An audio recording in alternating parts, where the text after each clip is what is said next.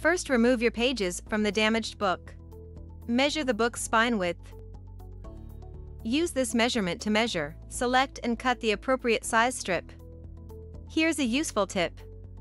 Cut it 1/2 inch shorter than the length of the spine, about 1/4 inch for each end. Place that glue strip directly into the spine of the book. The double-sided tape will hold strip in place. Place loose pages onto the book's spine and place your book into the TB500 heating tray. Binding will begin automatically and will take approximately 1 minute after the binding is done.